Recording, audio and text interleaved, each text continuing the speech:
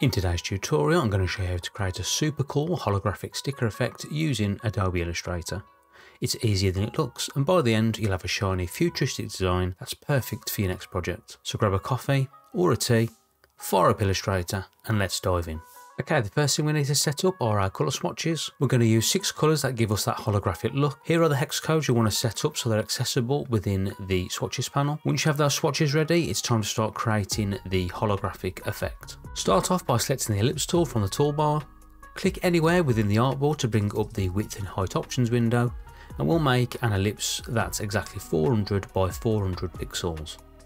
Once the ellipse has been added to the artboard, just vertically and horizontally centre the ellipse. Next, switch the solid fill to a stroke by clicking on the swap icon, then change the stroke colour from a solid colour to a gradient, and then from within the gradient panel we're going to create a 9 colour gradient by adding alternating black and white points to the gradient slider. Doesn't really matter whether you start with black or white, just make sure you end with the same colour you started with.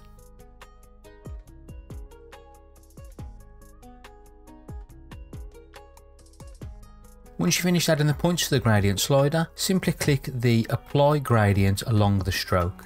Increase the stroke size until the entire ellipse is filled, creating a complete circular shape. You'll see the gradient wraps around the stroke, giving us the desired gradient effect. Now let's lock this in by going to Object, Expand Appearance.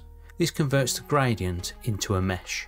After that, resize your ellipse back down to 400 by 400 pixels, just to keep everything neat and tidy. Then duplicate the ellipse by holding down the Alt key, clicking and dragging it to one side.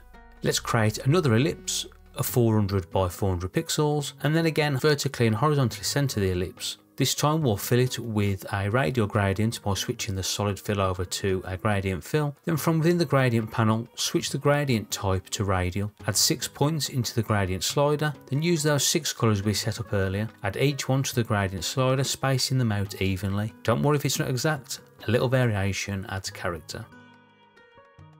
Now select the gradient tool from the toolbar and starting from the left edge of the ellipse, drag outwards to adjust the gradient. This makes the centre of the gradient start from the left edge, giving us that holographic light shift effect. We now need to stack the ellipses on top of each other. Start by placing the radial gradient ellipse at the bottom, then bring in one of the black and white gradient ellipses you created earlier and stack it on top. Go to the transparency panel and change the blend mode of this ellipse to difference. Finally, add the last ellipse on top and set its blend mode to screen.